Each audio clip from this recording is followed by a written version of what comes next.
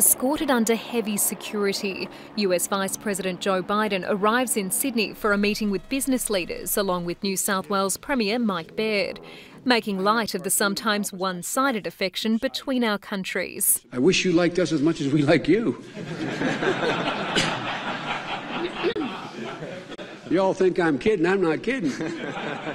But it's a relationship he says is vital as the US is and intends to remain a Pacific power. It seems to me you are the single most important cog in the wheel as to whether or not we can change the dynamic in the region. During a wide-ranging speech, the Vice President talked about the importance of trade ties between the two countries, as well as the fast pace of change and the need for innovation. He also touched on immigration, saying both the US and Australia had benefited from it. But we're like Australia. We got built based on immigration.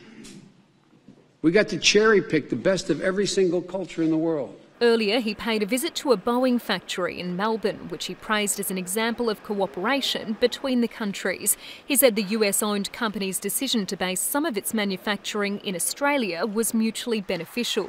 He also took the time to address events unfolding back home, with the fatal shooting of 3 police officers in the US city of Baton Rouge. At home, we cannot let others divide us now by making more or less of this than it really is. Mr. Biden flies out of Australia on Wednesday. Brianna Roberts, SBS World News.